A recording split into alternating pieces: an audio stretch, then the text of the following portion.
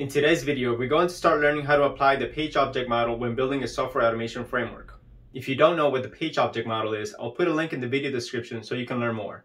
Instead of building everything at once, we're going to take this in baby steps. Welcome to automateNow. This is Marco Cruz. Let's dive in. Let's do a quick recap as we normally do on what we've done so far. So here we have two tests that we've created. One that checks the page title and the other one that checks specific text. In the last video, we learned how to refactor these tests in order to reduce code duplication. So we created these two other methods here. One is called setup and the other one is called teardown. The setup method opens up the browser and navigates to automateNow.io. The teardown method quits the browser. Let's head over to the AutomateNow website. So far we have only navigated to the home page and we've written a couple of tests for this page. Next, we want to start working on this page here, which is called Sandbox. If we click here, you will find a page that has been dedicated for automation purposes. It has many of the common elements that you will find as you begin to automate a web application. From the page object model, we know that for each one of these screens, we should create a separate page object. So for example, if we're on the home page, we would create a Java class called homepage. The same thing goes for blog and Sandbox. We would need to create a separate Java class for each one of these screens. And if we go back to our project, we can see that we have already done one of the pages here, the home page. Although we have done some code refactoring, we are not done yet. In order to implement the page object model, we're going to need to do some more refactoring. Let me point out a couple of things that are wrong with this setup here. For example, this before suite and after suite methods do not belong to this class. They need to be in a class of their own. And if we look at this test here where we have this XPath locator being hard-coded in our test, this is something that we're also going to need to change, since it is not a good practice to have this shown in this way. So how do we start implementing the page object model? Let us begin by looking at this project structure. You will see that there are two folders here under the source folder called main and test. Main will need to contain all of our page objects, and test will need to contain all of our tests. So let us begin by adding some page objects to the main folder. We're going to expand this folder, and as you can see, we have another folder here called Java, and this is a default folder that is provided for us. What we're going to do is right click on this folder here. I'm going to say new package, and it's common practice to use the website that you're testing as the package name. So in my case, I'm going to say io.automateNow. And since this package is going to contain my page objects, I'm going to call it .pages and hit enter. Now we have this package here to which we can start adding page objects. So I'm going to right click here. I'm going to say new Java class. And here I'm going to create my first page object for the home page. So I'm simply going to call it homepage and hit enter. If you take a look at the application here, we now have a page object for this home page here. Now we need to create a page object for the Sandbox page since we're going to be working on that next. So let's go ahead and do that. Once again, I'm going to right click on this package and say new Java class. And this one is going to be called Sandbox page. Let us now direct our attention to the test folder. Remember that I said that all our tests are going to be located within this test folder. Here we have a Java folder, and then we had created a package here called automateNow.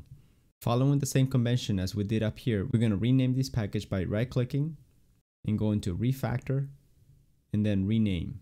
And this is also going to be called io.automateNow. And at the end, instead of pages, we're going to call it tests. And then we're going to click refactor. The next thing we're going to do here is rename this class. So let's right click here, refactor, rename. And we're simply going to rename it to homepage tests. We did that to give it a more appropriate name since we are testing the homepage in this class. We're going to go ahead and add another class here and go to new Java class, and this one is going to be Sandbox tests. This class will contain all the tests related to the Sandbox screen. Please pause the video or rewatch it if you need to better understand what has happened. So far we have created two page objects here, and we have created two corresponding page classes. The idea behind the page object model is that for every test class, you will typically have a corresponding page object. So in our case, we have this class called Sandbox Tests, and it has a corresponding Sandbox Page class. The Homepage Test class also has a corresponding page object called Homepage. As we move forward, you will see how all this ties together. Let us go back to the homepage test class. Recall that I said that these two methods here should not be inside of this class, and that they should be in a class of their own. Such class is called a base class, and we're going to create it next. So we're going to right click here and say new Java class, and this class name is going to be called base test. What this base class will contain is any code that is common to all the other classes within this package. So for example, if we go back to this homepage test class, we have this setup and teardown methods here. These methods would also be needed in the Sandbox test class when we start developing tests there. So instead of duplicating this code in each one of these classes, we're going to need to relocate this code. So let's just go ahead and grab all of this here and say cut. Now we're going to go to our base class and we're going to paste this code in here. So let's break down what we've done here. We went ahead and moved the code that was located in this class and put it in the base class.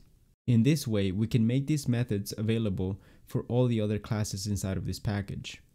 You will notice that if we go back here to our tests, now the driver is not being recognized. So we're going to need to fix that. And the way we do that is by using an inheritance. Inheritance is an object-oriented programming concept by which you can have parent and child relationships. So for example, in this case, our parent will be the base class, and the children will be any other class that's inheriting from that parent class. So in our case, we have this homepage test class. It will become a child of the base test class. The way we do that in Java is by using the keyword extends, and we say extends and the name of the parent class, in our case base tests. Notice that the error went away because now this class has access to the methods located inside of this base test class. By doing that, we can see how our tests are becoming easier and easier to read. No longer do we need to worry about setting out the browser and shutting down the browser within our tests. That is now the responsibility of the base class. Let's go ahead and remove some of this blank space here. We also see that some of these import statements here have been grayed out. That simply means that we're no longer using them, so we can go ahead and delete them. Next, I'm going to run these tests to make sure that they're still working.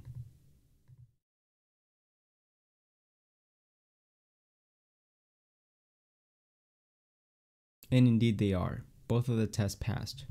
Another thing that I would like to point out about the page object model is that your test classes, such as this one, should only be concerned on what we're doing, not how we are doing it. By getting rid of the setup and teardown methods, we are helping to achieve that goal. However, there are still more things that can be done to get to 100% of achieving that goal. In the next video, we're going to go over how we can create methods inside of the page objects that can later be used by our tests. In this way, we're going to get rid of some of the implementation details that we're currently seeing in our tests, such as this one here. In the meantime, let's just do one more housekeeping item here. Notice that we have some comments here. We can actually move these comments up here. Next to this test annotation, we can use an open and close parentheses, and we can use an attribute called description. And this will describe what our test is doing. We add the description inside quotes. So I'm simply going to move this text up here.